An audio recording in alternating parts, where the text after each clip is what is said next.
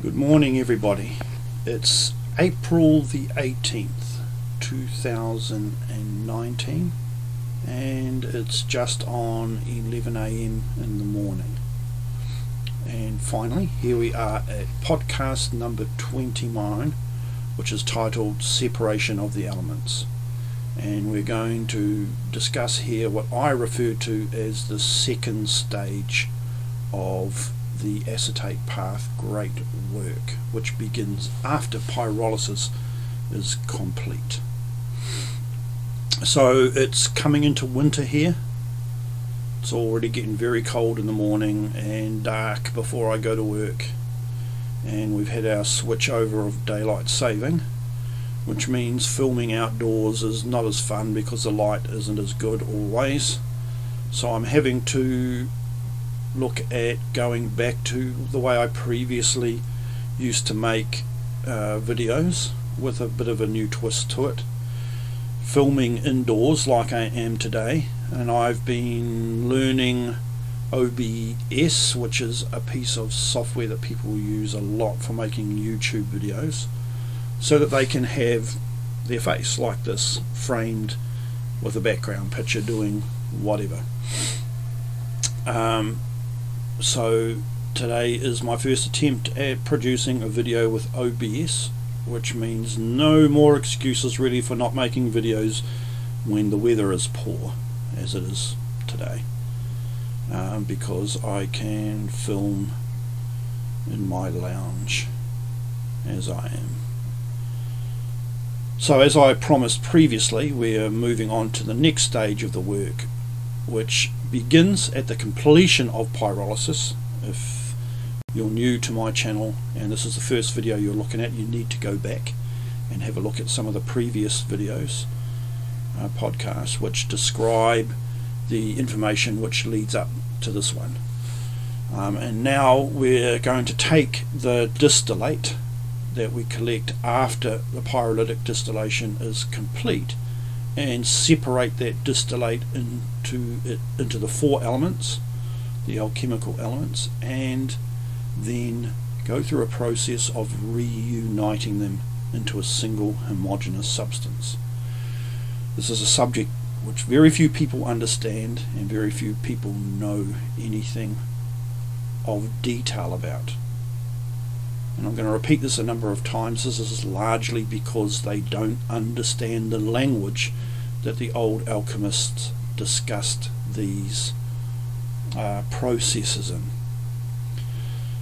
The book that I'm going to be referring to and quoting from today, reading from today, is Sir George Ripley's Bosom Book, which you can find a copy of in another text, which is a collection of small alchemical books called Collectania Chemica.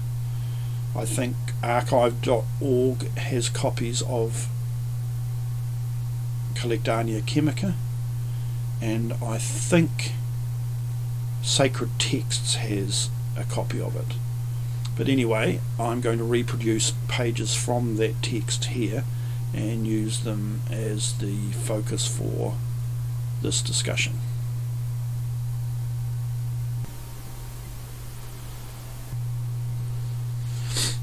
Okay, so in our discussion of the acetate path, we've already covered the initial steps of the process, where we make a metallic acetate, preferably lead acetate.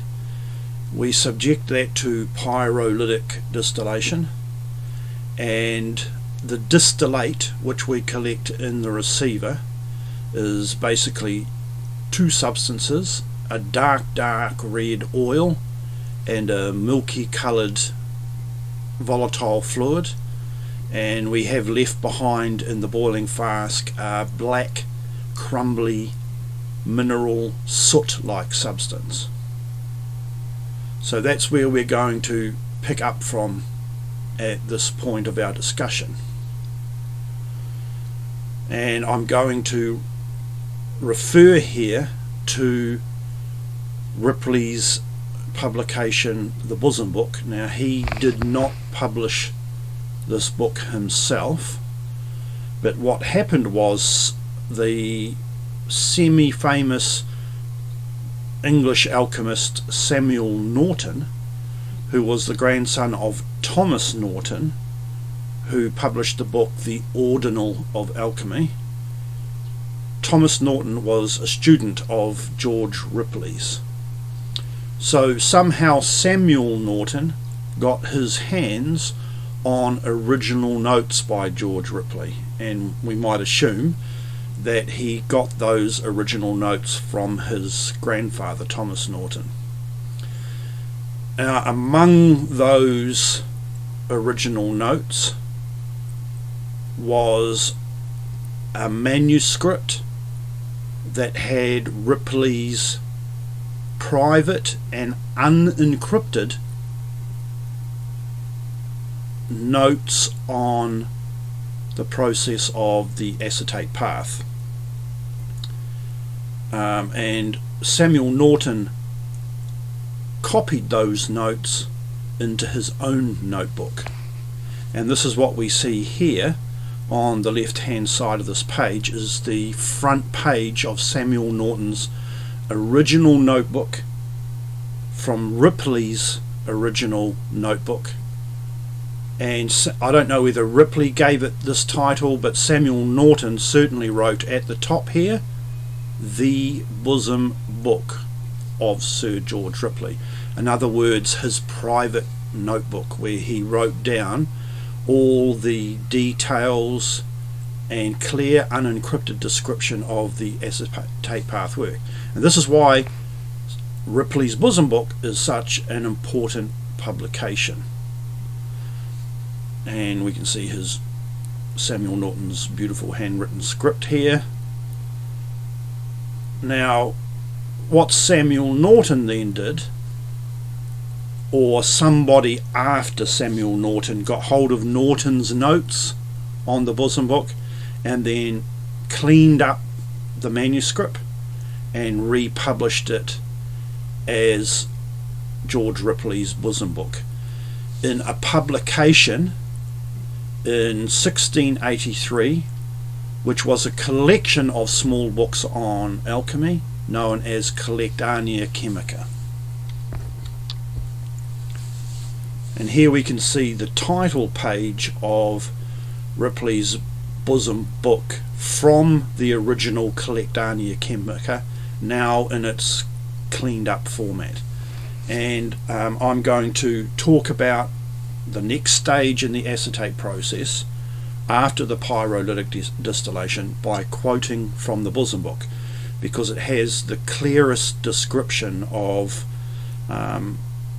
this process and the most complete and unencrypted description that we can find anywhere, just about. So the Bosom Book of Sir George Ripley, and George Ripley was the canon of Bridlington, which is a place in England. So he was actually a monk, a canon, and we're told that this book contains his philosophic accutations, which are sort of side processes in the making of the philosopher's mercury and elixirs. And this is important because Ripley describes here something which virtually nobody else does, and that is how the philosophic mercury is produced. And that's what we're going to be talking about today, because the next stage in the acetate path is actually an explanation of how the mercury of the philosophers is made. And it's important that I point out right here that there's a lot of debate in the alchemical community about what philosophic mercury is and how it's produced, and most of that discussion is not even in the ballpark of being accurate. And we can see here in Ripley's text that has been experimented with and proved to be accurate and true in the lab, a discussion of exactly how that process works, and more importantly the kind of language that these acetate path alchemists used in order to discuss this entire subject.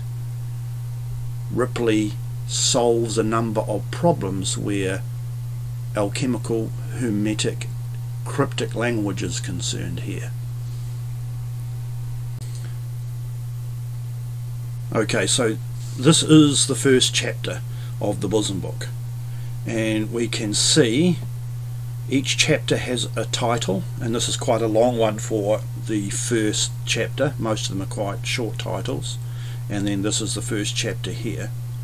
These images are taken from the original text of 1683, so you can see that it has the original English language and block print text still intact.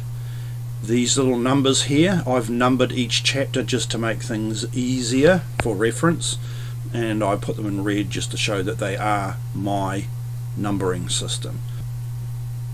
So this is what he says in the first chapter: the bosom book of Sir George Ripley, the whole work of the composition of the philosophical stone, of the great elixir, and of the first solution of the gross body. First take 30-pound weight of Sericon, and Sericon is the Latinized translation of the Arabic zarquin, which is the Arabic word for lead acetate. Lead oxide. Sericon is lead oxide. So there's a lot of debate about the meaning of that word and why it's used, but that's the plain fact of the matter. When alchemical books in Arabic were first translated into Latin for the medieval reader, they had to translate a lot of Arabic words that they had never seen before. This is technical language, so they didn't know anything about alchemy, and so these words are technical language, and so they kind of phonetically translated them into Latin. Zarquin got translated into Sericon or antimony, and this is a metaphor. They don't actually mean take antimony, they're speaking about something else, but I'm not going to mention that here. All we need to know is that he's saying take Sericon, which is lead oxide, which will make about 21-pound weight of gum, and that gum that he's referring to is lead acetate, or near abouts. If it be well dissolved, in other words, if the lead oxide is well dissolved and the vinegar very good, in other words, the acetic acid that you're using to dissolve the lead acetate has been distilled properly and therefore is strong,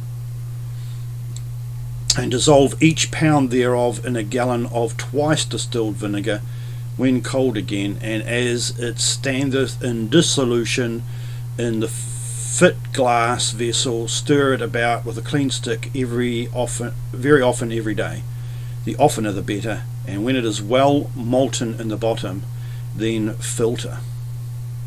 So basically what he's saying is take your lead oxide, put it in concentrated vinegar, which is basically a solution of acetic acid, stir it around in the jar as many times in a day as you can be bothered to, and it will pretty rapidly dissolve a portion of the lead oxide.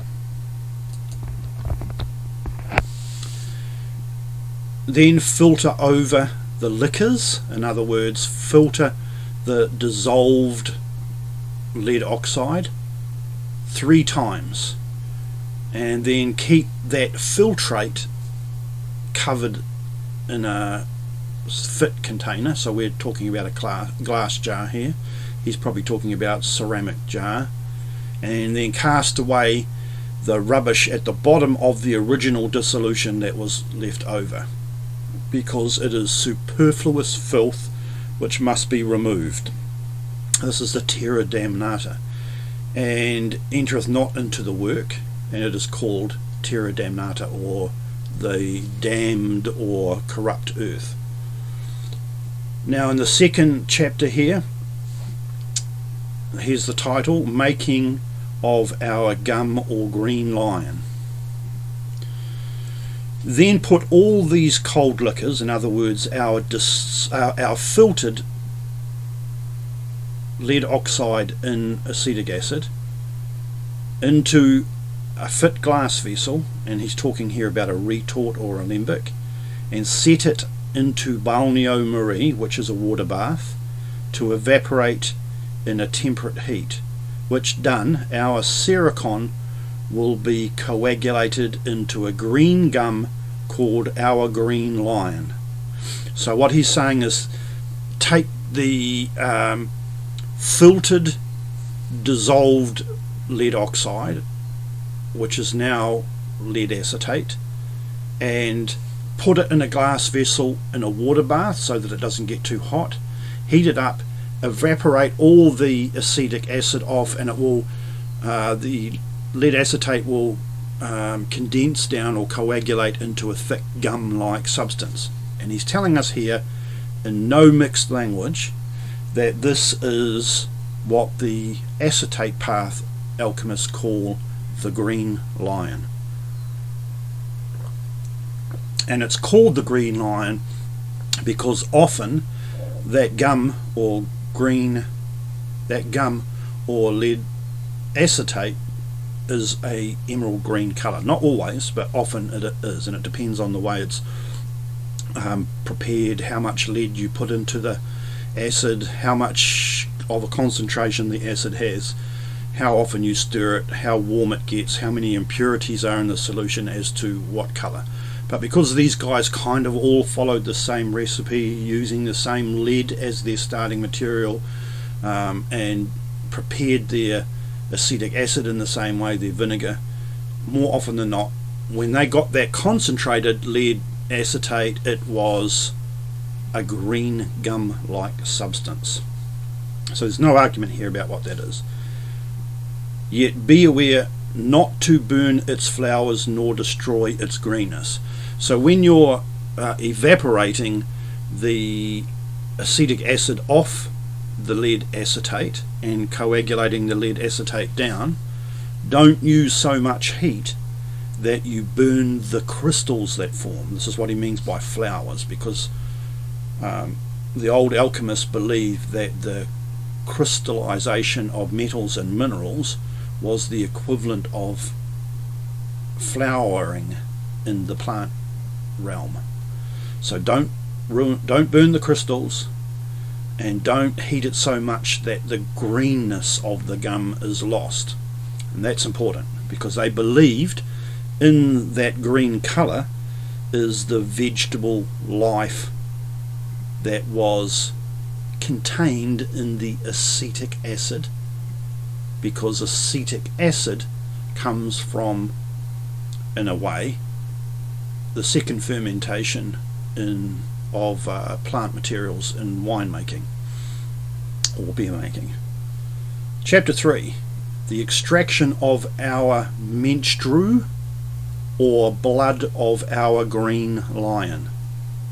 So we now have our green lion, which is a gummy coagulated lead acetate, and he tells us then take out the gum and put it into a strong retort. In other words, a retort that has glass that's good enough to handle high temperature, well luted, which means that that distillation train, the alembical retort, has all the joints sealed up properly. That's what lute is. It seals the joints in the glassware.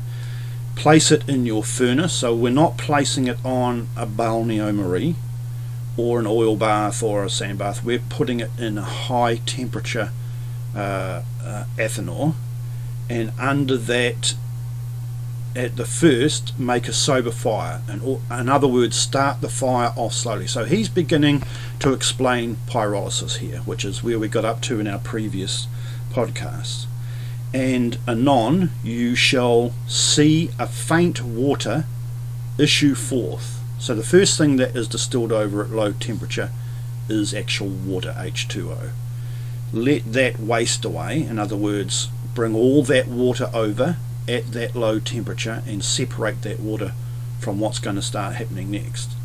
But when you see a white smoke or fume issue forth, then put to a receiver of glass, which must have a very large belly. So once the water's all come over, then we get the white fume, and we've spoken about what the white fume is before. That's actually the chemical acetone, and because it's a gas, it's going to be hard in medieval times to condense that gas down into a liquid, so you need a receiver that is like really big in order to handle all the gas going in and to be able to cool the receiver enough to condense that acetone gas into a liquid. Okay, so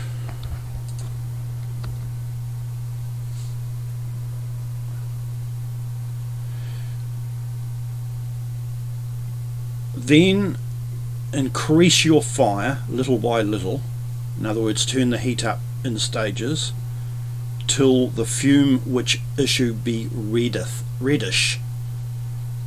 So this is the red oil coming over at high temperature. Then continue the greater fire, in other words a stronger heat, until drops like blood come forth and no more fume will issue forth. And when that leaveth bleeding, let it cool or assuage the fire little by little. And when all things are cold, then take away the receiver and close it suddenly. So what he's done is he's distilled the water and he's separated that off and put it to one side.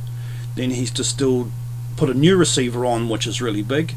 He's got the white fume into that receiver and then the red fume. So both those things have gone together over into the receiver.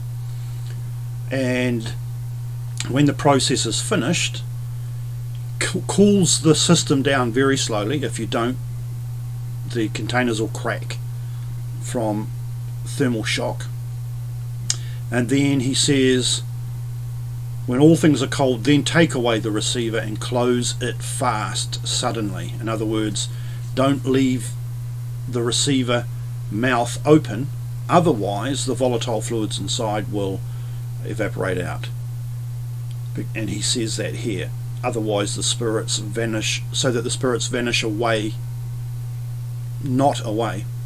For this liquor is called our blessed liquor, which liquor keepeth close stopped, in other words hermetically seal it in a glass till hereafter, until we need to use it.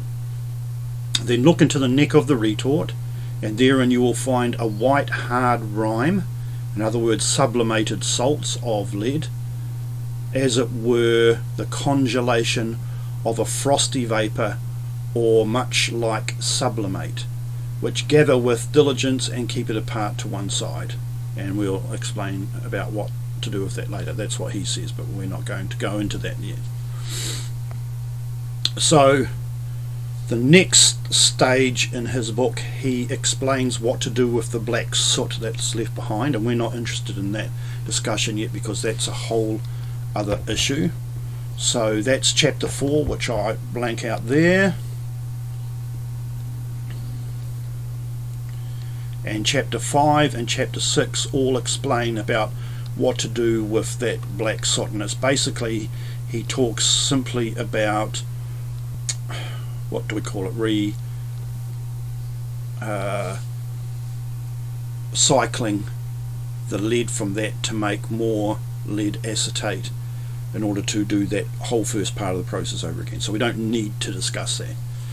So then chapter 7, he tells us in the title, the separation of the elements, whereof the first is air, and is also counted our ardent water, a term that you'll see often used by acetate path alchemists, and our water attractive.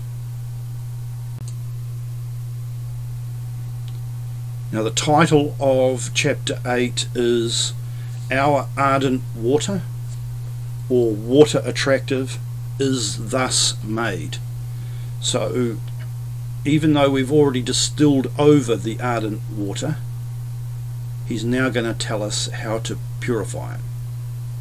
We've already separated all of these elements,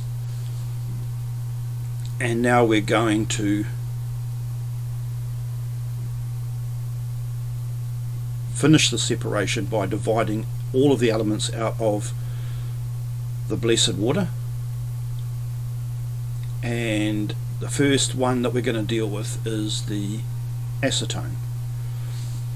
So Ripley tells us in chapter 8, when all of the first element is distilled, the acetone, then in another still fit for it, so collect the distillate, the acetone that we have separated and distilled over, put it into another distillation train, that distillate, and rectify it. And anybody who's familiar with alchemical language knows that when you rectify alcohol, you're basically distilling it a lot of times in order to remove all the water out of it and make it as pure ethanol as you can Well, he's telling us to do the same thing here with the acetone.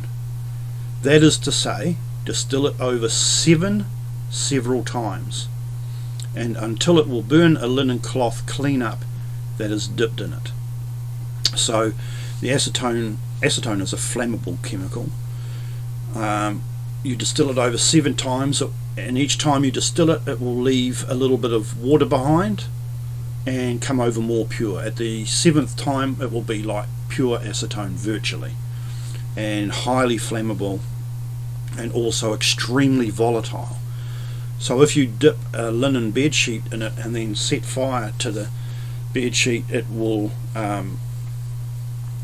burn up that bed sheet completely. Then you know that your acetone is in a pure condition.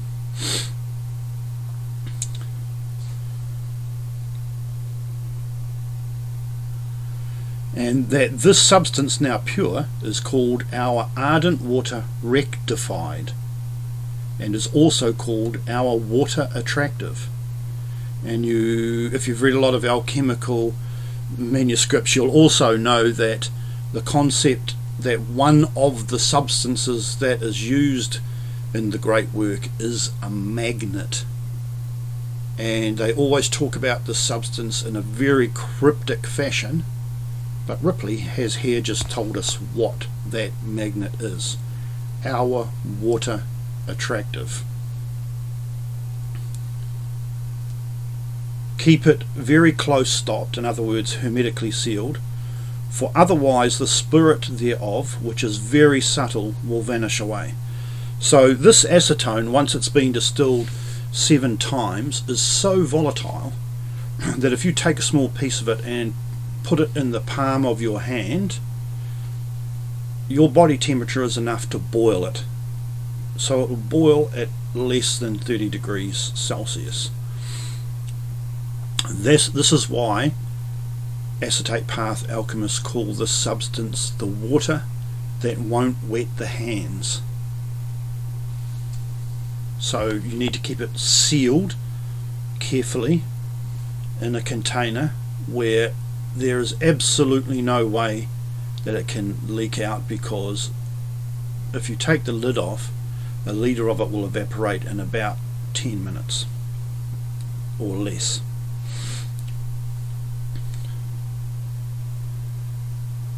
So the next part of chapter 8 is something we don't need to discuss now because it's a side issue, and we want to get on to the more important information here. So chapter 9,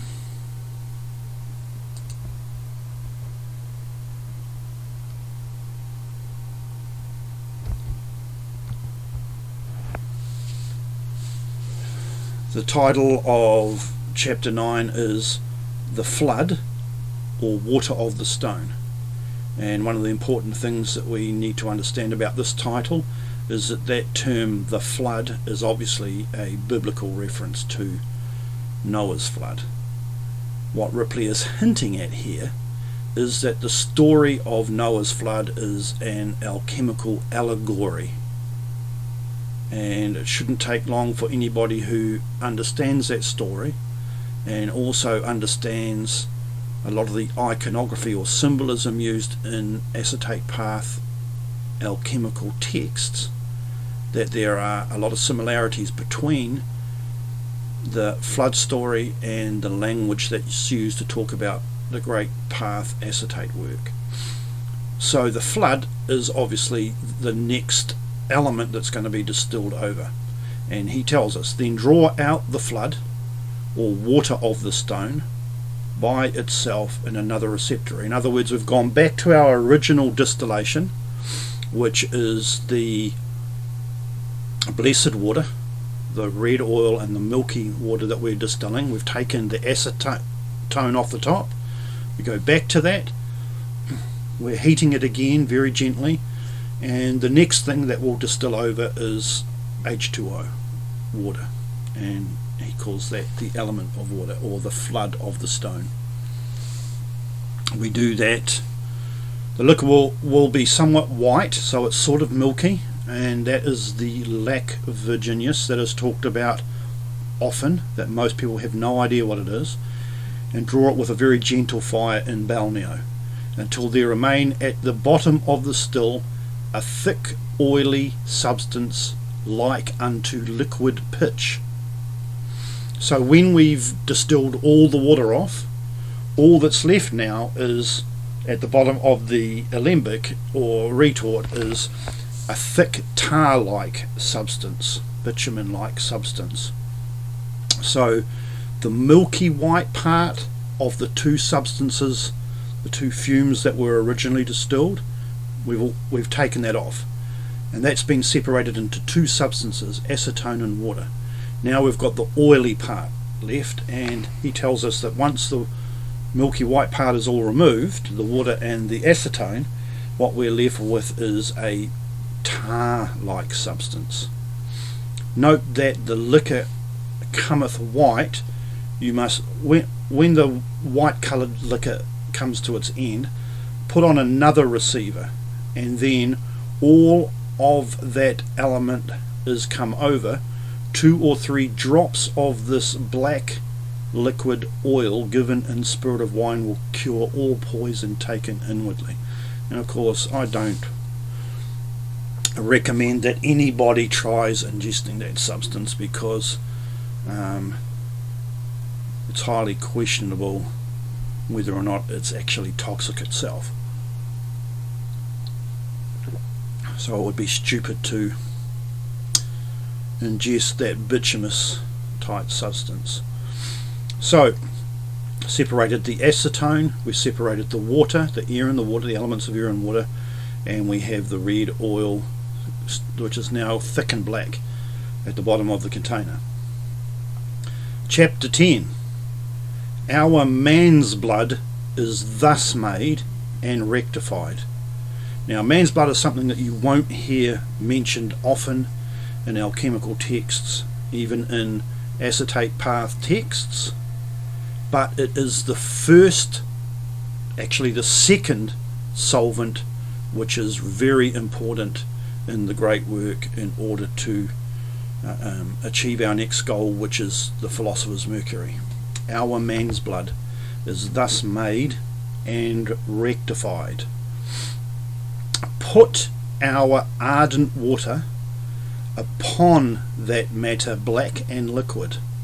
So what we're doing is we're taking the acetone that we have rectified, so it's now very volatile, very pure distilled acetone, and we're now going to put some of it onto that black tar. Stir them well together and let it so stand well covered for 3 hours. Then decant and filter what liquid comes over, and put first ardent water and put fresh ardent water and repeat this operation 3 times. So what he's saying is we're putting our distilled acetone onto that black tar, stirring it up, sealing it carefully, leaving it for 3 hours, decanting the liquid that comes over. There'll be some goop still in the bottom of the jar. Filter what we decant, and we're going to do this 3 times altogether until as much of the acetone has dissolved a reasonable amount of that tar-like substance into itself. Then distill the acetone that has this black substance dissolved in it again with a small moist lent fire of balneo. So we're now going to take the oil that's dissolved in the acetone, put it into a retort, distill it again in a water bath. In other words, distill it very gently at a very low temperature, and do this 3 times. So we're distilling it over, then we're collecting what we've distilled, and we're putting it into a fresh retort, distilling it over again, taking what we've distilled, putting it into a fresh retort, distilling it again. This is the rectification of those two substances. Then what you have after these three distillations is what Ripley calls our man's blood rectified. And he calls it man's blood rectified because what's happened is the clear volatile acetone, which looks like pure alcohol, it isn't, it doesn't smell like it either, but it looks like it, and it behaves like it to a certain degree.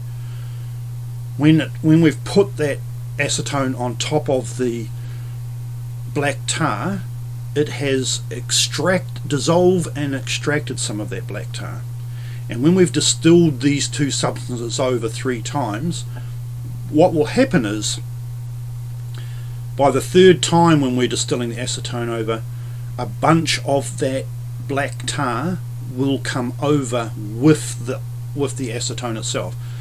In other words, these two substances have now bonded together.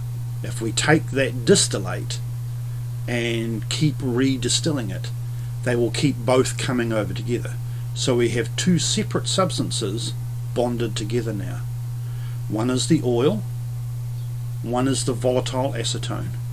These are our sun and moon bonded together.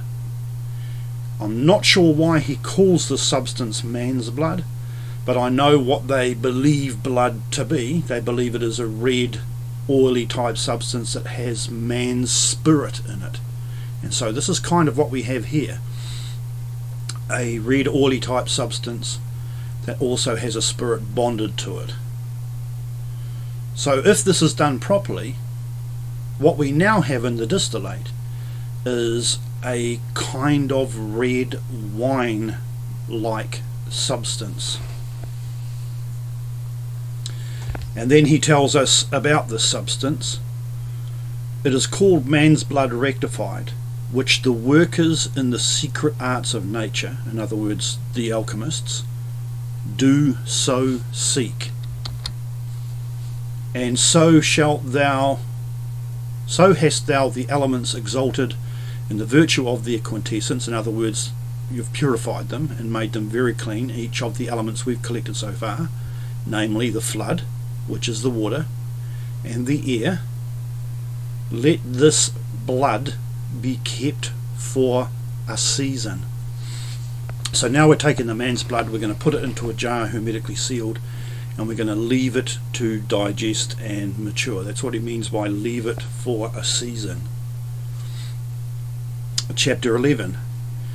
The oil or fire or the earth of the stone. So this is a confusing title to the 11th chapter, because anybody who studied magic or alchemy in the mainstream will know that oil and fire are kind of the same substance.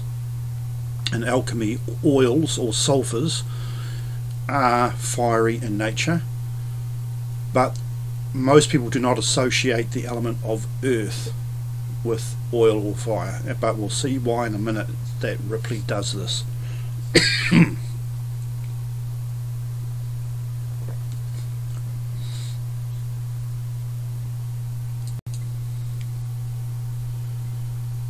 So he next instructs us, then put up the flood. In other words, take the water that we've collected, or water, upon the black and soft matter or earth of the stone. So what he's telling us there is that when we put the acetone onto that tar-like oil, put it on, taken it off 3 times, and extracted some of that tar-like oil, what it has left behind is a black, thick, but also grainy mineral type substance, and this is what he calls the earth of the stone. So once the oil part has been removed and bonded to the acetone, and now is called man's blood, what's left at the bottom of that oil is the element of earth. So he's now telling us to put the flood or water upon that black and soft matter or earth of the stone.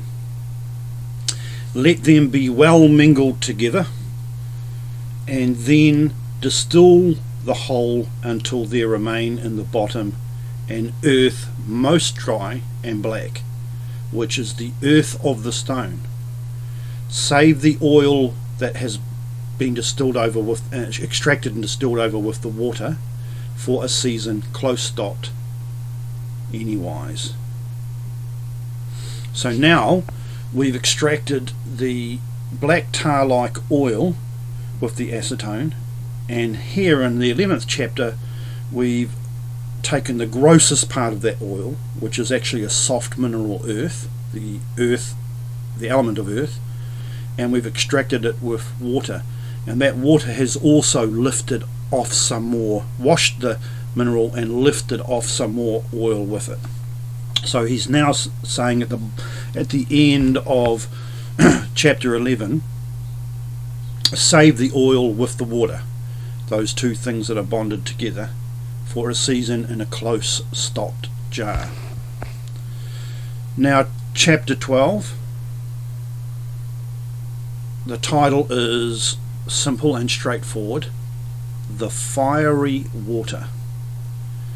And anybody who's a Kabbalist and has paid close attention to esoteric Kabbalistic literature will have seen that term fiery water before. In Hebrew it's Ashmayim, and it's related to the heavens and the creation of reality. And so Ripley is hinting here that the next thing we're going to deal with, the fiery water, is a seriously important substance. It is Kabbalistically related to the early stages of creation, and is also a serious substance in alchemy, and I'll explain why in a second. Most people completely overlook this chapter, have no idea what they're looking at when they read this, because they're not properly studied Kabbalists. Properly studied Kabbalists almost never read alchemical texts, and if they do, they really don't know what to look at. And alchemists, people who study lab alchemy, usually don't study Kabbalah well enough to know that a lot of alchemists back in the day were Kabbalists, and they used Kabbalistic ciphers to discuss what they were doing. Chapter 12, the fiery water. Then beat this black earth into a powder. So after that earth has been extracted with the water, it's actually a mineral now, and it can be dried and ground in a mortar and pestle into a powder, and mingle it with the man's blood. So remember, the man's blood is two substances bonded together. The most volatile and essential oil portion of the original red oil that we distilled from the red fume, and a clear volatile acetone, which is the essential pure and volatile part of the milky substance that we originally distilled, and they've been bonded together. So what this does is it takes the original solvent that we produced, which is the acetone. It's actually a solvent. This is the first solvent of the stone, and bonded it with a red oil, which is largely composed of phenolic compounds.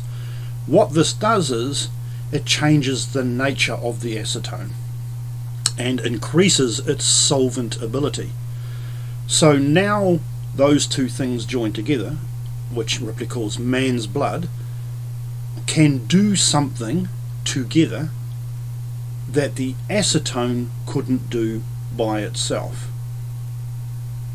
And he's going to tell us what that thing is now, because he's now saying dry the black earth, the element of earth, powder it, and put the man's blood onto it. So what we're doing is we're expecting the man's blood in some way to dissolve and extract a substance out of that black earth. Let it stand for 3 hours, that will be in a sealed container. After that, distill it on ashes. So we're not using a water bath anymore. We're using an ash bath, which allows us to get control a higher temperature. Excuse me, I've got a bit of a cough. With a good fire. So we want a reasonable amount of heat in order to make this distillation work properly. So man's blood goes on the black salt. We distill the man's blood off and reiterate or repeat this process 3 times. So we put the man's blood onto the black earth, we distill it off, we take that distillate, we put it back onto the black earth, distill it off again, take that distillate, and what this repeated or reiterated process does is it allows the man's blood to get into the black earth and to dissolve a part of it and extract something out of it and carry it over the still head with itself. Then, when we've done that 3 times, it shall be called water of the fire rectified. Water of the fire rectified. And so hast thou 3 of our elements exalted into a virtue of their quintessence, namely water, air and fire. So he's not being entirely clear about what's actually happening here, and expects only the most experienced led alchemist to really understand what's going on here. That the man's blood is dissolving something in that earth and pulling it over the still head with those 3 distillations. So now in the distillate that we have at the end, we have 3 substances combined together, not just the 2 anymore. We now have 3 substances combined together, exalted in their quintessence. What he means by that is now the purest parts of those elements are now bonded together, made into a quintessence work in progress. Chapter 13, the earth. Then calcine the earth black and dry. So once we've driven that man's blood off that black earth 3 times, we're going to be left with a black mineral dry residue at the bottom. This is the last part of the substances which we originally collected from the pyrolytic distillation, and this is the actual element of earth. Calcine that black earth, which is put it in a crucible in a furnace and heat it to excess. He says a furnace of reverberation until it become very fine white calx.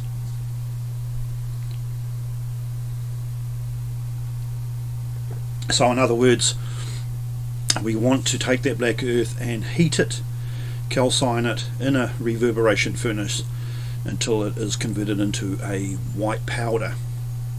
And this is what the alchemists most often called the calx of a mineral or metal. Chapter 14, and this is the last one we're going to look at here because this is the culmination. But I'm just going to go back just quickly to 12, this fiery water, and tell you something important about it. That fiery water is the alkahest. That ashmayim, fiery water, is the alkahest. And we know it's the alkahest because in chapter 12 it has a property which is entirely novel to this substance, and that is that the man's blood is capable of extracting a special salt out of the earth, which the alchemists call the secret fire. And this is why in chapter 11 he talks about oil of fire or the earth of the stone, and then talks about the fiery water. That man's blood has been used to extract something out of that earth which changes the nature of that solvent into what is known as the alkahest. The alkahest was kept so secret, and even today is virtually unknown what it is, how to make it, because it itself has a special property, something that is novel to it, something that only it can do, and that is that it can produce philosophic mercury. And we're going to see that in the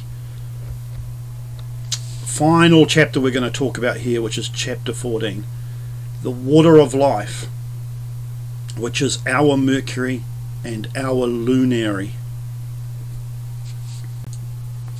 He's trying to not be too blatantly obvious here, but you don't have to be too learned in alchemical lore, L-O-R-E, in order to understand that what Ripley's talking about here, this water of life, which is our mercury, not common mercury, quicksilver, it's our mercury, that, and our lunary.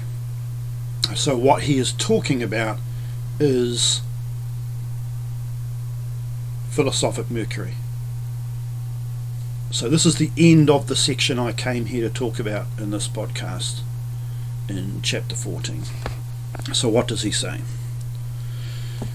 He says, mingle with this white calx, in other words the element of earth that's been calcined to white, the fiery water, and so that is the man's blood that had also been passed over the residue of black earth to extract something out of it. Distill it with a strong fire, all off as before, and calcine the earth again that remaineth in the bottom of the still, and then distill it again with the strong fire as before, then again calcine it, and thus distill and calcine 7 times, until all the substance of the calx be lifted up by the lembic. And then thou hast the water of life rectified and made indeed spiritual. So we're putting the man's blood, which has something in it that's been added, by running it over the remains of the residue of the black earth. That black earth is calcined, and that activated alkahest is now put onto the white calx and distilled off 7 times, and in between each distillation that white calx is recalcined. And what will happen is, Ripley tells us it only takes 7 reiterations. What will happen is that all of that element of earth or salt will lift over with the man's blood, and so now we have actually 3 of the elements bonded together. If we take that distillate at the end of those 7 distillations, if we take the final distillate, put it into a clean retort and distill it again, there'll be no residue left behind in the retort or in the alembic. That means that the acetone, the pure acetone, the essential oil, and now what is a sublimated essential salt, that these things have all been combined back together again. and to a certain degree there is probably a small amount of water or H2O in there. In other words, this final substance, which is called the philosophic mercury or the philosopher's lunaria, is the four elements bonded into one substance which can't be separated again by simple distillation. The water of life rectified and made spiritual, so thou hast the four elements now exalted in the virtue of their quintessence. This water will dissolve all bodies and putrefy them and purge them. So he's describing the property of philosophic mercury here. This is what philosophic mercury is supposed to be able to do. It will dissolve all minerals, basically. That's what he means by bodies. Calxes, minerals and metals.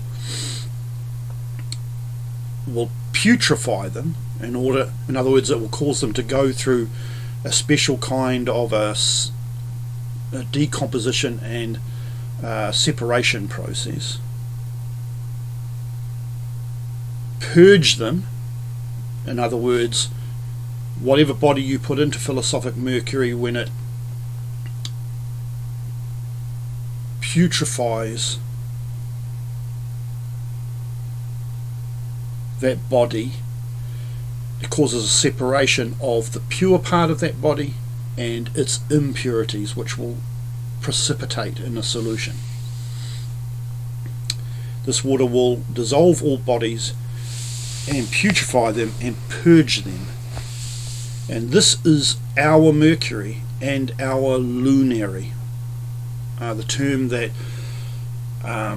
Ramon Lowell most often used was lunaria, and he was being cryptic in using that term because lunaria is actually a plant, and he was kind of using a metaphor to associate this substance with that plant. And whosoever thinketh that there is any other water, and by that he means solvent, than this, is ignorant and a fool, and shall never be able to come to the effect. In other words, by effect he means without this specific solvent you won't be able to cause that putrefaction and purging of all bodies, which is necessary for the next stage of the great work.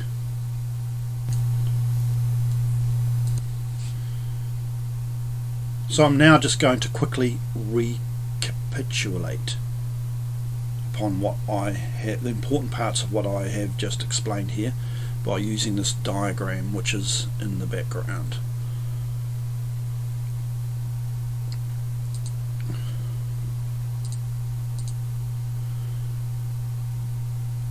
So in step 1 of the process, which is the first part of the acetone, the acetate process that I've described in previous podcasts, we started off with the green line, which is represented by this grey circle, the chaos, and this green circle, and pyrolysis gave us a white fume, white mercury, and a red fume or red sulfur, and left behind that sooty salt. That's the first part of the process.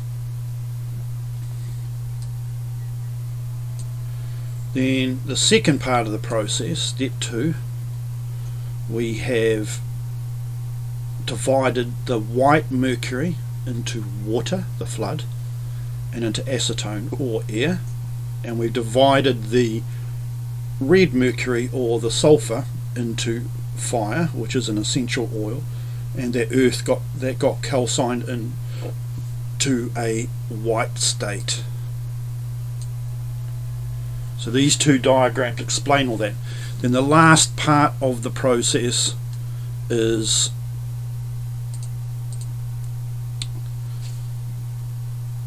the recombining back together of the 4 elements. So those 4 elements are first purified and then recombine back together into one homogeneous substance.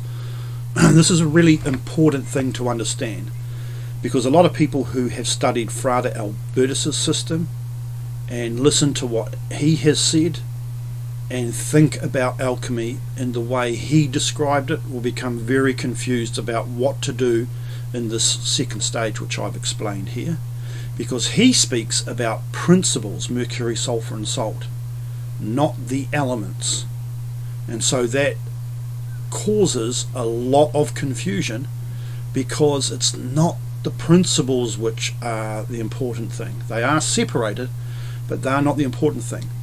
What he leaves out of his version of the story is a description of the elements and what they are and how they are separated and then purified and then recombined according to this Spagiric process: separation, purification, recombination. So we've talked about all of that part of the process right up to this point.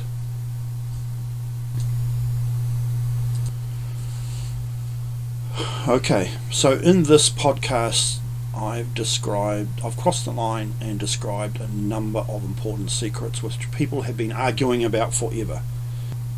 If you sit on forums and listen to people discuss lab alchemy in general and the great work, or the acetate path specifically, you'll often hear arguments and debates about the nature of acetone and what it is, where it comes from, the role it plays, what it is, the alkahest, what it is, where it comes from, what its properties are, and philosophic mercury. Everybody knows that philosophic mercury is a major step in the process, and you will virtually never hear anybody give an explanation of exactly what it is and how it's produced, where you could reproduce what they say and have it do what it is supposed to do, which I will describe in the next podcast.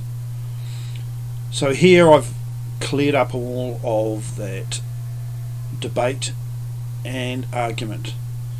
For anybody who has even a small reasonable amount of experience in the lab, you should be able to follow the instructions I've given here and produce the legendary philosophic mercury, our lunaria, one of the biggest secrets in the process of producing the stone. Without this water, as Ripley refers to it, you can't do the next thing in the process, which is that you have to take 2 or 3 different substances and dissolve them in a way that leads immediately to the production of a transmutation agent. Without that dissolution, there is no elixir and there is no philosopher's stone. So you need this solvent in order to carry out the next step. And I'm going to repeat again, for anybody who hasn't paid attention previously, I don't know how regularly I'm able to produce and upload these podcasts, so sometimes it's going to take a little while to get them out, but I think anybody who knows about lab work and who has struggled with the questions and issues that I'm discussing here will quickly agree that what I'm describing is worth waiting for. So thank you again for watching if you got this far. I hope you found this informative. Please leave any questions in the comment section. I always read the comments and I reply to them 99% of the time, especially if they're sensible, and intelligent. And we'll see you in the next podcast, which will be about the next stage of the work after the production of the Philosopher's Mercury. Till then.